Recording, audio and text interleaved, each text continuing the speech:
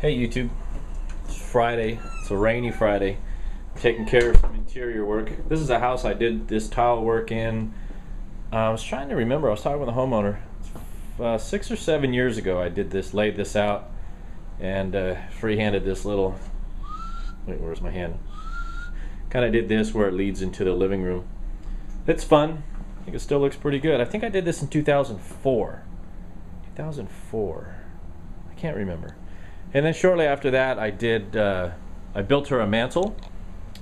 This mantle here, it's paint grade. It's just all done in fir. Pretty straightforward. I did this, and we had some extra tile laying around.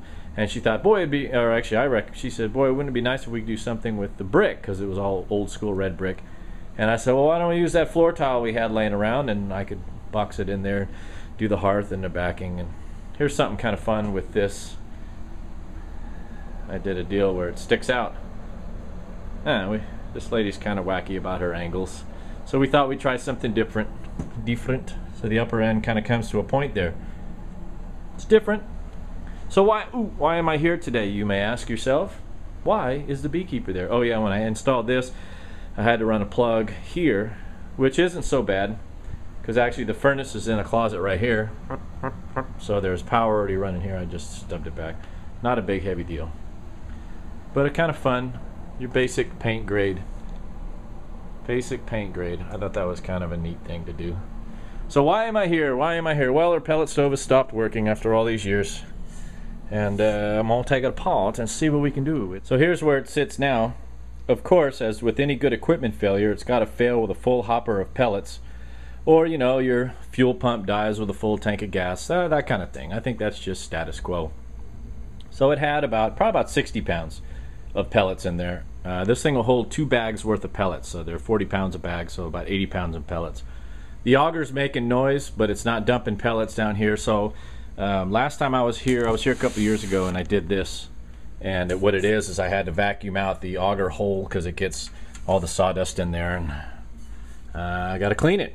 So let's give that a shot. I'll vacuum that out and let's see what happens. An auger cover and a pretty shiny auger. I just vacuumed it out. It was jammed up with dust. So if you use a pellet stove, be sure you use some kind of strainer or something, and you don't put a bunch of sawdust down there because it jams up your auger. This auger is good. It has a clutch, like friction plate clutch on it, so it won't break it. If that auger gets jammed, it just stops. So let's plug it in. Plug it in.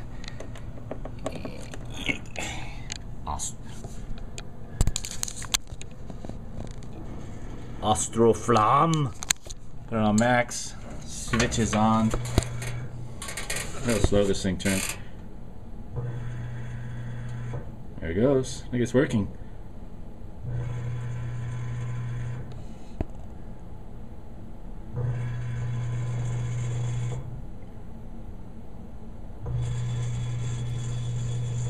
Put it back together. Let's fire this puppy up. And that's what the auger looks like when it's covered. So I've got to run several cycles of this to get the pellets all the way through that entire corkscrew there. So taking care not to break them.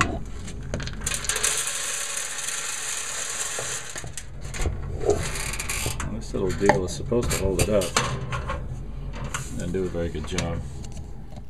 You can do it! Come on! Come on! Drop! And boop! Was that your drumstick? Oop! I saw it! Was that your drumstick? You can do it! Come on! Yay! Woohoo! Yay! Alright, let's light this bitch. Okay, making sure to finish my dessert first. This is what she uses. Product by Rutland. One match gelled fire starter. It's an alcohol gel. That's good for pellet stoves and stuff. Shoot about a tablespoon in there.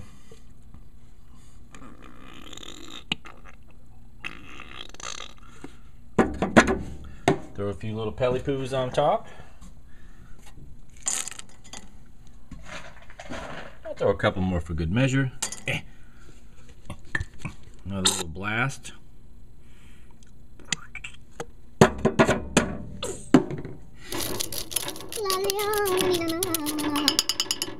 Make it a flame. And it's lit. Here you go, your pellet stove is lit. So, shink. Close the door.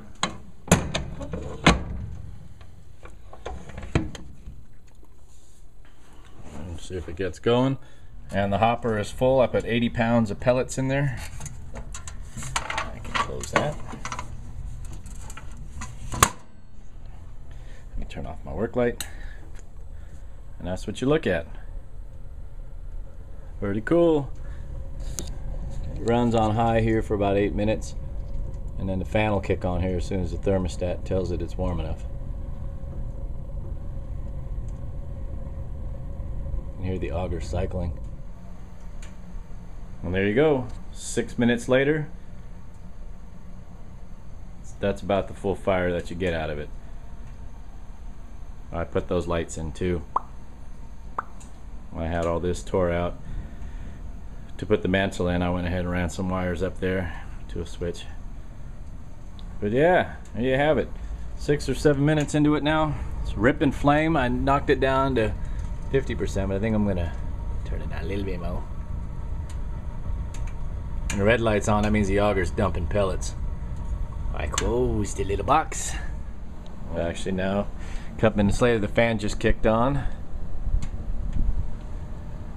The auger's cycling. Easy heat. Nice. Fan works. Sweet.